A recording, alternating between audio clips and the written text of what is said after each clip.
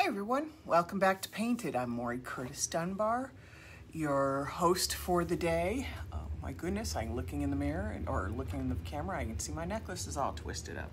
That's an interesting thing to see, since I don't generally pay much attention to myself in the mirror once I'm dressed for the day. All right, so now that I've adjusted my mirror and I've talked about that, adjusted my necklace, Jesus, I'm sorry, I'm tired, folks. Been a busy week. I'm babbling. So today we're going to start with foiling birdhouses. Now a couple months ago, I brought a bunch of birdhouses in. I foiled some. I showed the basic painting and priming. Hey Cindy, nice to see you here. And then I kind of set them aside, as happens in a studio. You set them aside and nothing happens with them. So today we're going to work on some projects. Hey Maddie, nice to see you. All right, so this one is our castle birdhouse. It doesn't have a perch for the bird to sit on, but it has two openings. Completely wonderful to use both as decorative or outside as an actual birdhouse. Now this was raw wood. Hey Cindy, nice to see you. This was raw wood when I received it, but I've painted it with Faux Effects Set Coat Dark Brown. The paint is interior and exterior rated, which is why I did it, because we're going to put some of these outside of my house and see how they hold up. Now, when you get these birdhouses, they're rough. They're craft birdhouses. They're rough textured, so you need to sand them and then prime them, or put a layer of paint on them, sand it again, and then put your next layer on if you want a smooth finish. Now, I've done that with both of these. This one's painted with Set Coat Dark Brown. This is painted with Faux Effects Set Coat Black and Gravel Gray. So we're gonna start by applying foil adhesive. I'm gonna swing this camera down so you can watch me do this. Not the most exciting thing, I know, watching me brush on foil adhesive, but it has to happen. So this is our Artsyville foil adhesive, and if you're wondering why it's in this jar versus the big can, my big can was at the bottom. I needed to pour out what I had left before it dried out, so I put it in a smaller jar. And then we're going to brush it on the surface. I'm not worrying too much about getting it into all the crevices, although that's what's going to happen. My bigger concern is making sure I get everything covered, cover the whole thing. So I'm going in here, I'm using a stiffer brush because then that'll get into the crevices better and it'll hold up, versus one of my softer brushes, which spreads it across the surface nicely but doesn't work into crevices. So what you're seeing me doing here is I'm working in between the mortar lines of the castle. And then I'm just brushing on foil adhesive for the whole surface. And normally I start from the top and work my way down, but I actually need the top to hold on to so I can rotate it. So this one, having painted it a couple times, I found that it actually works better if I paint it from the bottom section up. I could work into these crevices. Just so you understand too, Artsyville foil adhesive is not exterior rated, meaning that it's not designed to hold up when exposed to exterior weather. However, we are testing it with exterior rated top coats, base coats, etc. to see exactly what the breakdown rate of the foil adhesive is. Don't ask me what it is right now. I'm not sure because we're still testing. I got a table sitting out in my backyard that I'm testing, that you all saw the table that I did, that gorgeous blue-green tie-dye one. So we're testing the foil adhesive on that to see what the breakdown is, and everything on it except the foil and the adhesive was exterior rated, which is basically what I'm doing with the birdhouses too. You don't have to have these outside. They're very cute inside. Get some more adhesive on my brush because I'm not getting it into all these crevices. And this is what takes so long on stuff like this. You gotta work it in. I almost did all this painting beforehand, before I went live, but part of doing anything is seeing all the techniques used to get stuff done. All right, come on. I could have just taken a whiz roller and rolled across the surface, but I wouldn't have been able to work it all into the crevices.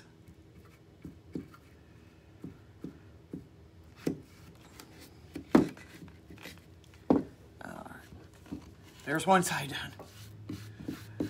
So you can imagine this has taken me a long time today to work on these, but these are great projects. I like doing this kind of stuff. There's a zenness to just putting on an even coat of a product on a surface. There's a pleasure just to see the product move well across the surface. Yeah, I am actually one of those people who kind of gets into that. When something moves across the surface well, I get so into how that feels with the brush. One of my stories of when I first started painting, I was a toddler. And my grandmother was watching me because my mother was homesick with, my sister, who was a baby at the time, was sick. And so my mom asked my grandmother to watch me for the day. Well, she just had her living room walls painted, beautiful, very pale blue. And I must have seen the painters doing some of the work, because then I went into the bathroom and the kitchen and I found myself a pastry brush and a jar of Vaseline. And I painted the wall behind the chair that my grandfather used to sit in the living room with Vaseline on a pastry brush. And everybody says, how do you remember that? I said, it's a tactile memory.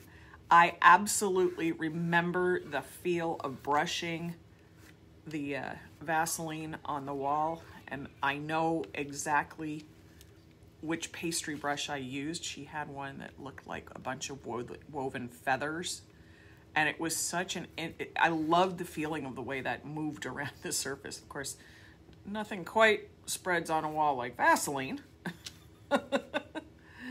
But yeah, I was a popular kid for that move too. My grandmother, after having discovered I just painted her brand fresh walls, freshly painted walls that she paid somebody good money to do, you know, like they pay us, took me by the hand, walked me back to walked me into my mother's house and looked at my mother and said, "And you can keep that one." And told her the story. Yeah, I've been painting stuff since I was very little. All right, this challenge up here is getting into these parts, but you know what, I'm not worrying. I got all the paint in there. Right now, all I'm more concerned with is getting foil adhesive across the surface. So I don't really care if I get it into the crevices. I want it across the entire surface though.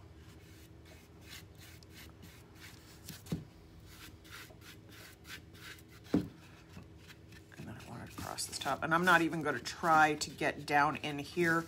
I will just make a huge mess out of that. If I decide it needs to be done later, I'll go in with a smaller, finer brush to clean that up. Okay, just go around here. And then I got to clean any of the dribbles because I have dribble spots that you can see they're kind of pooling there a little bit. Oh, you're outside in a rocking chair. You're testing your rocking chair. Oh, that's fun. Thanks, Maddie, for letting us know. I think that's a cool... we all know I put a rocking chair out in my front patio already. You saw me doing the Fair Isle pattern. Yeah, so, you know, being on this lockdown situation, I can't bring client work in. I've had a few pieces from people I really know and trust, because then I know that they're handling them safely and that I'll handle them safely. But I will not bring in commission pieces from people I don't know, because they usually then want me to come and pick it up at their house, or they want to come and do something else that just is against all our lockdown regulations around here. So I'm getting down in here very gently, very carefully.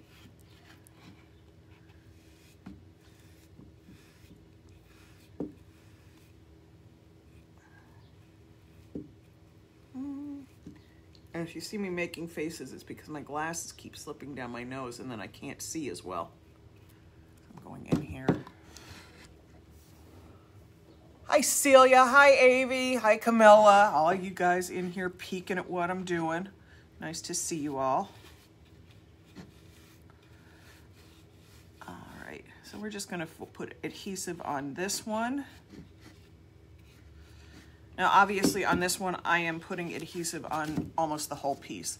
We'll work on some of them in different sections because I'm gonna wanna foil them differently, and it's simpler to foil one color on a surface and then apply more adhesive and then put the next color in. It works better.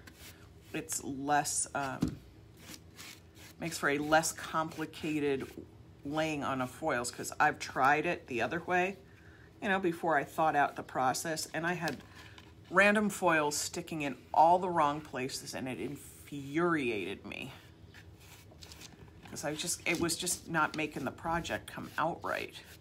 All right, so I'm getting very top of the castle's walls here. And right now, I'm only doing the inside. I want to be able to stick my fingers in here. I'll do the top of the parapet.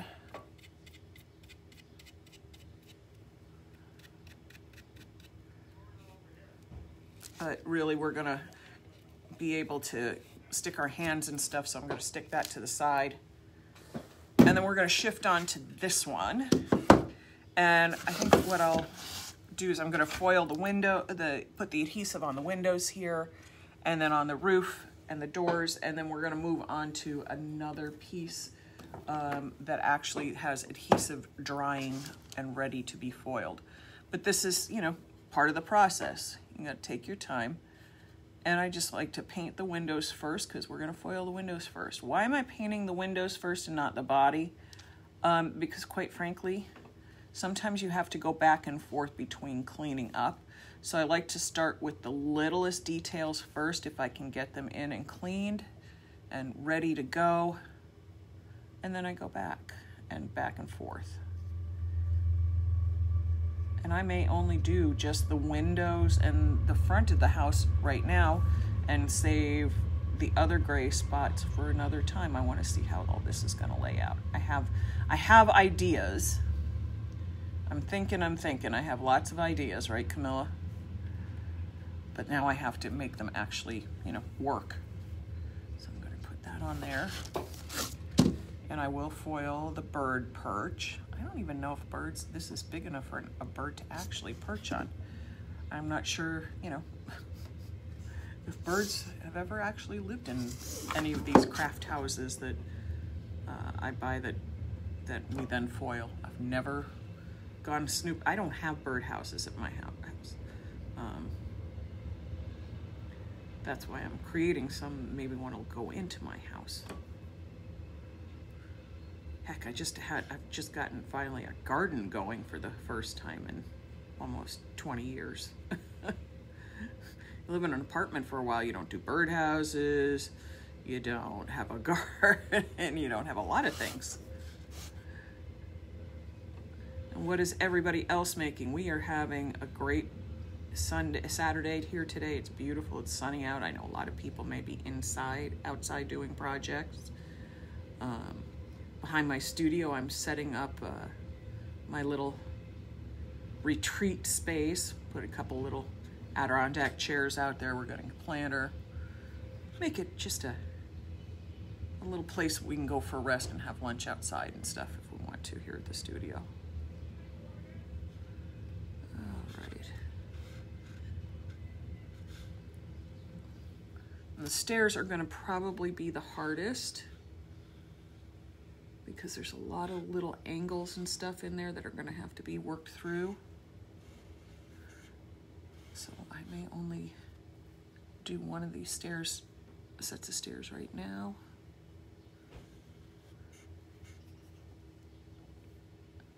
And mind you, when you do something like this, you don't just set it upright and paint it like this. You turn it this way, you turn it this way, you turn it this way. You need to see every angle. And that doesn't mean every spot is painted perfectly, it means you're familiar with the entire surface so that you can treat it completely by the time you're finished with it. I usually paint, when I'm painting furniture, I usually paint the bottoms of chairs and tables just because I like that completed look on it. Now also, this wood is pretty porous, and even with all this paint that's already on here, I kind of feel the adhesive wants to suck into it. So we may not have a, I'm not sure what's going to happen with this foil release on this one. But I can feel the adhesive wants to suck into the surface. All right, I'm going to paint, let's see, let's paint the center stairs because this is going to be a little bit. So we're going to do this.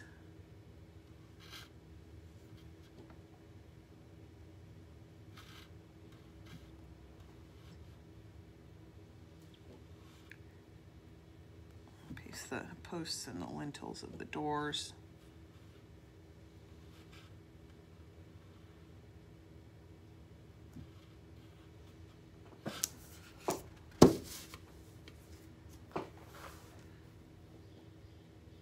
So you all may not know this, my degree is actually in environmental design, which back when I was in school was what we called interior design because it needed to be separated from interior decorating, because at that time every decorator was calling themselves a designer and none of them could read a blueprint. So ASID was pushing for differentiations even in the course naming at universities. So I studied at Syracuse University, I studied environmental design. And actually, it was at college that I got into doing this. I took a class where we had to do a lot of historically accurate restoration and renovation plans, and I got into designing wallpaper for that period and for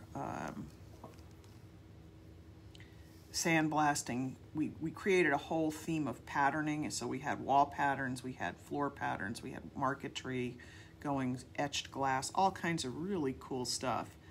And that's really what got me into wanting to go back to painting. I've painted, like I said, I've painted all my life, but you know, my parents were reasonably concerned that that's great, Maury, but you know, you still have to do something where you can make a living. So I spent 5 years in college studying design and realized I never wanted to spend my life sitting at a drafting table because I spent 5 years doing that. It's not that I disliked the drawing, I just hated the, the tightly controlled regulations of drawing blueprints.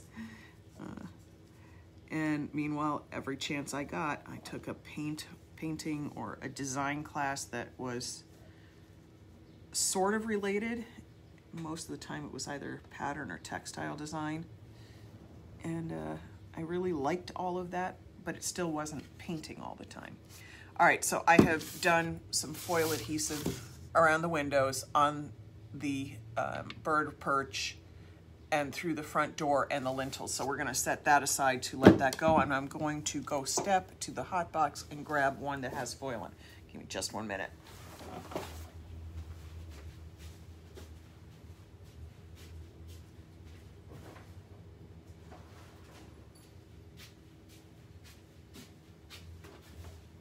So here is another birdhouse design that we carry here. This is the little church. And I've already applied foil adhesive to the walls. And then we'll foil the rest of that needs to be foiled after we apply the foil. All right, so most of the foils I'm working with today are VMAS, but I thought it would be kind of fun just to add a little sparkle. So since the other ones are going to be a little darker, I thought we'd go really bright. Now this may not give a great release over the white. I know that white is not the ideal background for this, but I'm going to make it work. Why? Because I've already solved that problem once or twice in my head today. So step that aside. Just take a little foil, cut this off.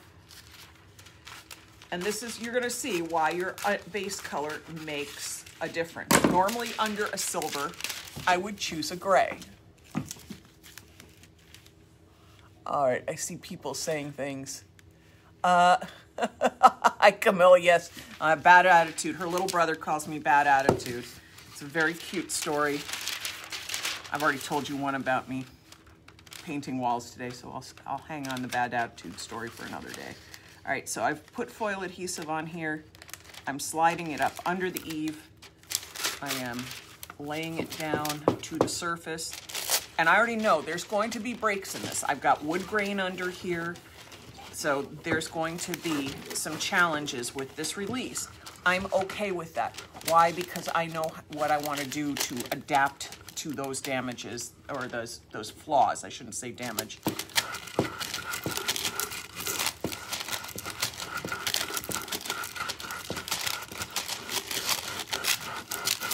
We're gonna have like a little disco bird church here.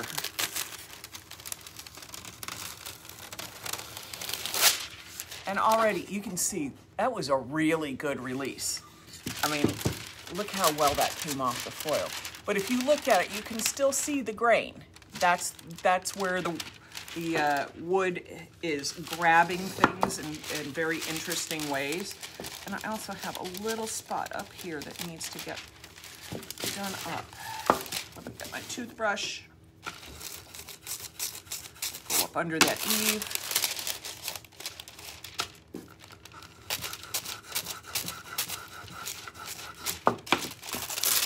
There we go. And we'll get the back. And I'm going to just try to set this on here carefully so it lays as smooth as humanly possible. I actually did that one pretty well. So we're going to go up here, and I think I want a softer brush. So I think that bigger, heavier scrub brush may have scrubbed it a little harder than I'm happy with. That can often, if you have a scrub brush, if your adhesive is a little on the soft side and you have a stiffer scrub brush, it can actually create dull spots if you scrub too hard. See, that came out much shinier. And I still have flaws here. I still need to come down here and scrub a little harder. And honestly, I wouldn't be surprised. If I needed this to be flawless, I might have to come back with a second layer of adhesive, not for any reason of the adhesive, but more because I've got a challenging surface.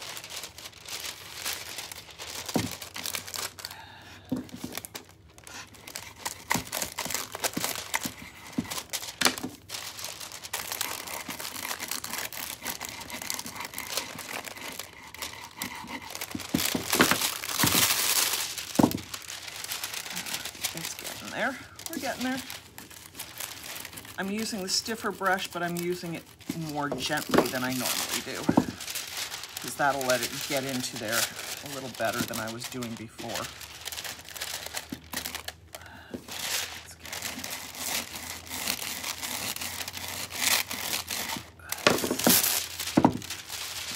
And let's get back on here.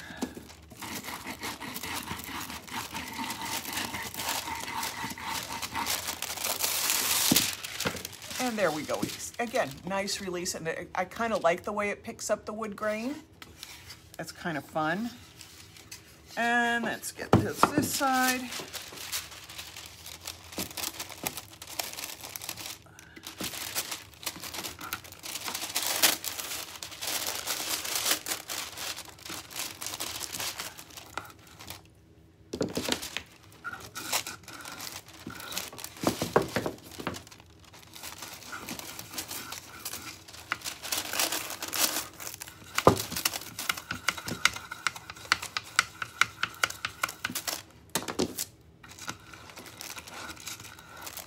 Taking advantage of all my scrubbing tools to do this, to make sure I get as much good release as I can. Let's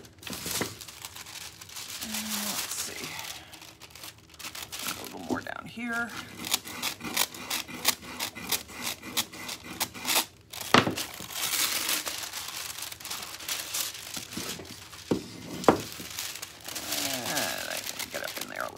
again. Let's see if I can get this up under there a little.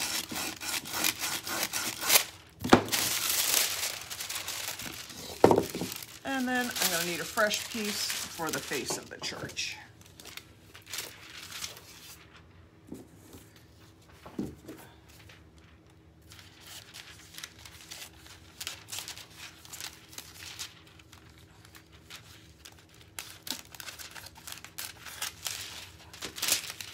Okay, so this is actually going to be, now that it's coming out the way I want it to, I can tell you that this is going to be, okay, if you're wondering what I'm doing, I'm snipping a little hole in here so that the post for the bird to sit on goes through the foil. I'm not fighting around it. Now I gotta lay this down. So this little church that I'm creating is actually gonna be sort of an Americana 4th of July, red, white, and blue. So the body's silver stars, the roof is going to be blue stars, and then the church door, the bird post, and the little detail here around the steeple, they're gonna be red stars. I couldn't resist. My patriotism is going full force right now. We're coming into summertime, all the wonderful summer holidays. We got some pleasant news about opening up. Looks like summer activities are going to start opening up here in June on schedule. No concerts and stuff like that, but honestly, just the idea of being able to go outside to a park sounds wonderful to me.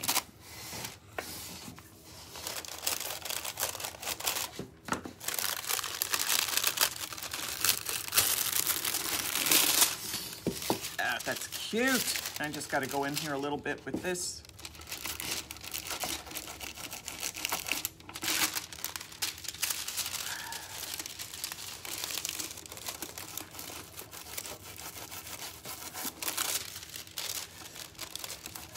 Anybody else feel like they become a contortionist when they start doing something like this?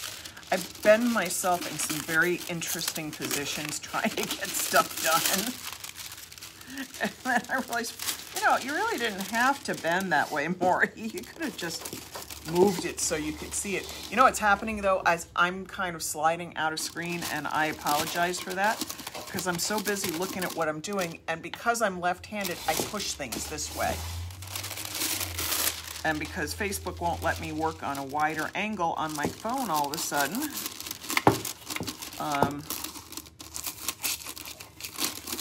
I have to keep checking the camera to make sure you all can see me. Not something that was a problem before.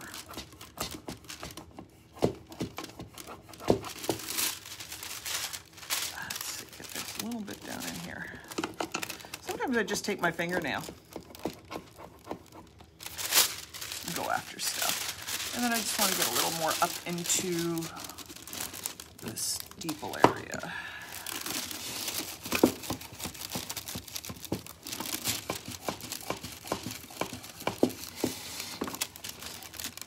Well, actually, this is the steeple, so.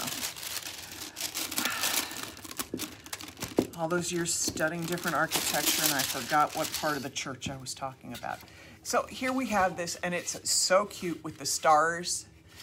And then we're going to take a little bit of foil adhesive while we're all sitting here, and we're going to put the adhesive on.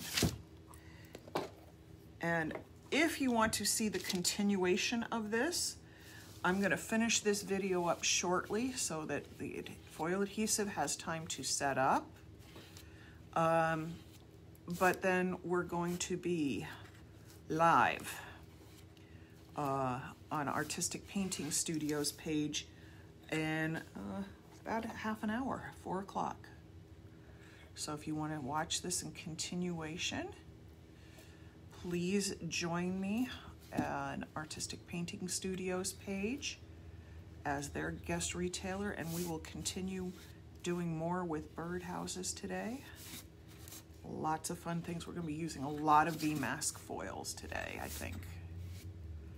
That was my plan anyway. So I'm going to foil the adhesive this.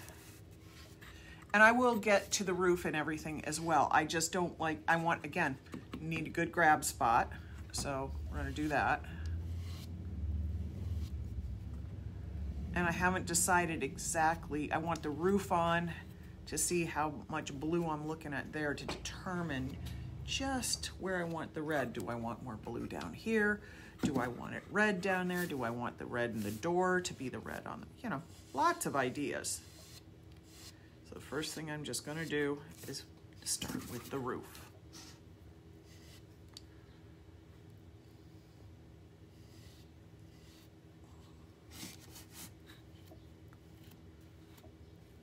And you'll notice I'm working with the grain. I can brush against it, but it doesn't help me and it doesn't make a nicer finish in the end. Working with the grain works better. Things spread smoother, you don't have weird textures appearing out of nowhere. Work with the grain.